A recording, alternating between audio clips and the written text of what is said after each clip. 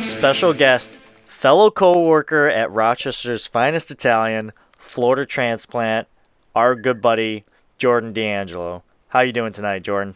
I'm doing good. How's everybody doing out there? We are doing great. Nice to Glad see to you have you in, guys. Jordan. Hey, pleasure to be here. Long time coming. You Eh, know it. I've been waiting all these weeks. Yeah. You know, when we started this podcast, we already knew in our head, like, hey, we got to get Jordan on here, and the stars finally aligned. So why don't you tell the listeners a little bit about yourself, your name, what you got going on right now, where you're from, stuff like that. Hey, well, it's a great honor to be here. My name's Jordan DiAngelo. I'm going to be 35 here in a couple days on June 4th. And I was born in Rochester and lived there till I was about 12. And always a big time Bills fan. And then moved down to Vero Beach, Florida for almost 20 years. And then about 3 years ago, I ended up moving back up here with my fiance, and then I brought my dad back and everything. I always told him we'd always make it back up here, and it only took 20 years to do it, but here we are. Hey, nice.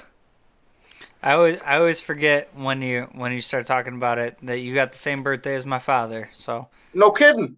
All happy right, I'm in birthday. good company here then. Yeah, it's coming up. Good man. So tell us a little bit who influenced you the most as like in your formative years becoming a Bills fan. Well, I would have to say my father. And as the folklore goes, I don't know if there's any truth to it, but my dad was a big time New York Giants fan. And Hmm. he even, had New York Giants bed sheets and curtains for me in my room and all that. And as the story goes, I was about 3 years old.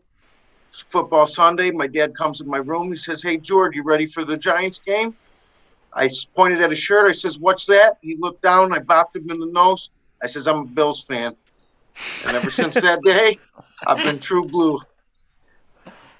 Wow. I have never heard of that story before, but I wasn't Oh, ready for that. and as a side note, I have converted him into a Bills fan for the past 10 years. He's now a diehard Bills Mafia. So Let's go. yeah, you beat it into him. it was the clear and obvious choice. Right. So when did you migrate to Florida again? It was 98, 99, somewhere around there. I was about 12, 13 years old. And Okay. yeah, it wasn't the transition I wanted, but The dark days. Right. So what does that mean? Like you were in middle school, right? yeah, I was just going into eighth grade at that time. Okay. So from personal experience, you migrated after middle school. Can you fill the people in where you've lived? So you said Vero Beach, Yeah, Florida. Vero So Beach. I moved to Vero Beach. I went to high school in Sebastian, which is probably like half an hour north of there. oh, And okay. then I lived in Vero for the rest of the time. And it's centrally located. It's on the east coast, and Hmm. it's nice. It's a hidden gem still and all that. But my heart Right. was always back up here. A Can little you? hot down there. Yeah, Yeah. too hot for my Too blood. hot. Too hot. So can you tell us what Florida Bills life was like for you? Like I were gotta tell you, people dicks to you? they were. Yes, they were. Especially first getting down there. But I gotta tell you, I thought I would be the only Bills fan down there. And guys, Bills Mafia runs deep down there. Let me tell you something. And it was tough, and it was definitely Miami territory and all that. And but there's a healthy rivalry still going on down there. And honestly, I went to plenty of games down there in Miami, and it's almost like a Bills home game when you go down there. It's a we there's plenty of Bills fans for sure. That's great to hear. And does it feel weird that you're back home now, or is it exactly how you remembered in terms of being a Bills fan? It's a lot like I remember it for sure. It is weird. It's only surreal because of how long I spent down in Florida and how hard I tried to get back and how long it took. And now it's actually happening, and it's everything I dreamt it could be. You picked a good time to come back. Not bad, right? Oh, honestly, Right. Right. So give me both sides of the coin. You're down in Florida. Give me your worst day as a Bills fan in Florida. Give me your best day as a Bills fan in Florida. My worst one is an easy one to tell you. It was the first year I had been down there. There's a little thing called the City Miracle. I don't know if you ever heard of it, Ah, but you, we try to you skip had that on this show. you had Doug Flutie in one shoe and one sock driving down the field, and all of a sudden, a blatant forward lateral later. What did end up happening was I didn't talk to anyone for a week. I locked myself in my room. I didn't go to school for a week. I wouldn't even eat dinner or talk to my parents. And I definitely shed a couple tears. So that was most definitely the worst day as a Bills fan down there. Best day? It's a good question. I went. I'm not even gonna lie. Being down there for 20 years, I went to 15 Bills games, all losses. So God. that was tough. But you Okay, know, so we stop struggled going to through it. games. I might be the bad luck fan. Who knows? But we were going through some tough times then. So, but we're coming out of that now. So, last season was a blast, right? Oh, If you had to describe the season in one positive word, what word would that be? win. All they did was win all year long. Win, win. I couldn't believe my eyes. It was awesome. It was so exciting. I'm so thankful for that season. It's exactly what we needed at exactly a dark time in our lives, and it made everything all better. And you know what the most consistent thing about all those wins were, Jordan? What's that? You weren't at any of those games. So I was at a couple. I was at the home opener against the Bengals, and No, that was a broken. no, Curse is that was 2 lifted. years ago. Oh, that was 2 years ago. Yeah, you're right. You got me there. Yeah. When you're right, you're right. No one was at any of those games. You got a good Right, point there. right. I'm Okay. still dating. I still date everything in 2020, and I wonder what's wrong.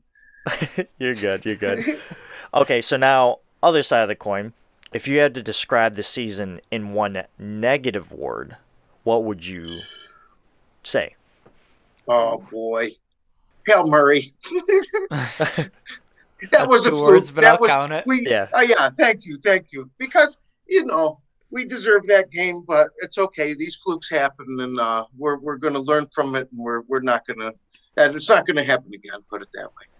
Did you cry and lock yourself in the room and shed a tear or two? It's possible. You never know. Not so much. Not so. I was in a little bit of shock, but I knew we would pull out of that, no problem. So Yeah, we Nice. talked about that one on this podcast before, and that was just like, it was just like shock for a couple seconds, and then it was like, God damn, I just saw like one of the greatest football plays I'll ever see happen live. Like, you can't even be mad about it.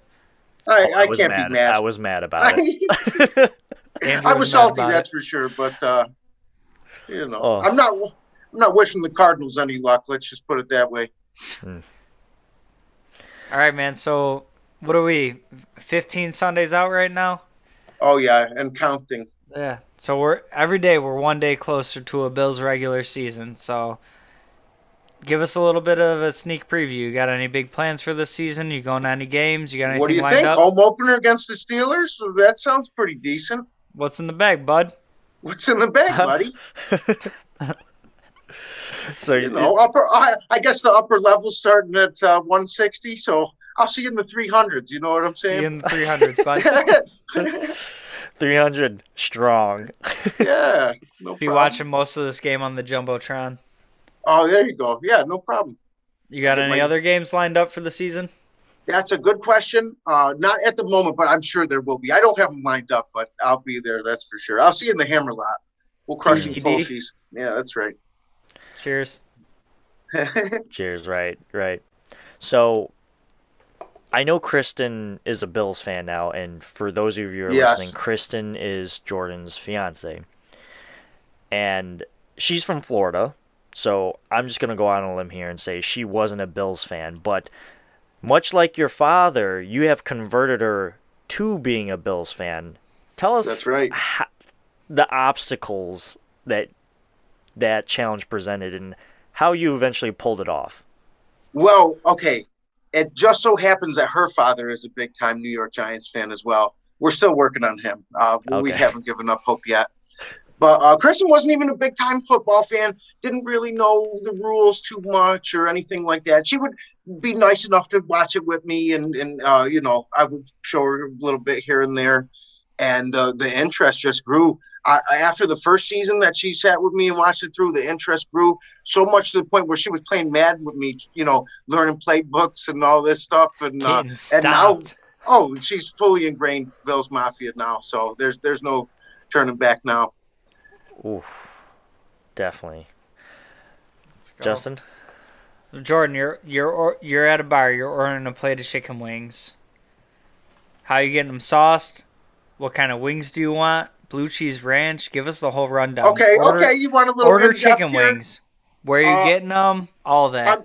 Okay, where am I getting them? That's a good question. I You really can be like in when Buffalo or when I'm in Rochester. Buffalo. I really like Bella Pizza out there in Buffalo. They're a big time for me. I like them a lot. I'm not trying to impress anybody, so I'm like a medium Buffalo guy. You know, not too hot, not too mild. If I'm not gonna lie. If I'm gonna dunk, it's obviously blue cheese. I'm not too much of a dunker. You know, I like a nice sauce, a little bit here and there. Definitely on the celery, blue cheese for sure. And to settle the debate, I like drums. I like them all. I like flats, but I'm a drum guy for sure. Flats. I'm a flats guy. Yeah, you Yeah, you know, what can you do? You scream drum boy to me, Jordan. I'm a drum guy. You know, I go against the grain. I got one more for you, Jordan. Yeah, let's go. No holds barred, whatever you want to say. What is your favorite Bills story of all time? You can be involved in it. It can be something you watched, something you heard of from a generation before you. What's your favorite Bills story? Honestly, I gotta be honest with you here. It was the Andy Dalton touchdown that catapulted us into the breaking the playoff drought. And honestly, watching Kyle Williams in the locker room, I mean, I was sitting at my house. I had all my friends over. We were having a little party. I had to excuse myself because I was very emotional. And at the time's fourth quarter, Miami's coming back in their game. We're kind of losing a little bit. And then we're coming back. And then I'm like, you know what? There's no shot. I don't know if it was a 4th and 17 or what it was. And then when Andy connected in the end zone there, I mean, I jumped up and down. I broke the folding chair I was sitting in. I think I might have ripped the ceiling fan off. And I started crying profusely. And all my friends were there to console me. But they were tears of joy, I assure you. So you locked yourself in your room again? No. Oh, no. I made pizza and wings for everybody. Oh, perfect. I think we talked about it on this podcast before, but I was at work at Rochester's finest Italian restaurant that day, and nice. You guys both know him. I won't use last names, but I was working with Mike, and it was like the only other Bills fan on staff. You know, that whole restaurant is just devoid of Bills fans somehow. And I just remember I was managing the restaurant, and I just completely lost touch of like the situation and who I was in that moment and everything. And I just sprinted across the room, and he had his arms open, and like he wanted a hug, and like I jumped into his arms like a little baby, like, bro, we've been waiting 20 years for this. That was 20 years in the making, dude. Yeah, what a sweet moment it was. That was a fucking wild day. Oh, no doubt. Yeah. That was the turning point. That was the paradigm shift, and now we're on to bigger and better things. Right. We're throwing the touchdown passes. We're not waiting for it. Man, if I had to, back to your other question too, if I had to describe it in one word or two, touchdowns, man, holy cow. It was like touchdown time. I got this little bell that I ring whenever we score, and my wrist was getting tired. It was unbelievable. Get some carpal tunnel. I need a brace. Arthritis. All right, Jordan. Do you have any questions for us? My question to you is, when you guys get big and famous, and when you're meeting all the Buffalo players, if I could come along with you, that would be great. Absolutely. You didn't quite phrase it as a question, but yes. Yeah, Yes. if we ever get to that point in It was our more of an assumption podcasting than a career, question. yeah, if we Yeah. ever get to that point, Jordan, you're definitely coming You're with already us. there. You just can't go in the locker room because apparently every time you step into the stadium, the Bills lose. So You you got just Juju. To be fair, it was always visiting stadiums. I have been to plenty of wins at the Ralph or whatever they're calling it these days. all Hi, right. Mark. Hi, Mark. Yeah. All right, but to answer your question, yes, yes, we will bring you along if we ever God get to bless that you. point. All Let's right, go. Jordan. Well, that wraps up our questions. Thanks for coming on, man. I know it's late for you. You just got out of work, and it's 12 o'clock, basically, Jeepers. Eastern time. So thank you again for sticking through with it and being a part of our show. It's a pleasure. Thank you so much, guys, for having me on. And go Always a Bills. pleasure talking to you, Jordan. Go Yeah. Bills. Go Bills. All right. If you'd like to join our show, you can email us at thewanderingbuffalopodcast@gmail.com or give us a DM on our social media accounts by searching The Wandering Buffalo Podcast. We're going to take a quick break, and we'll be right back.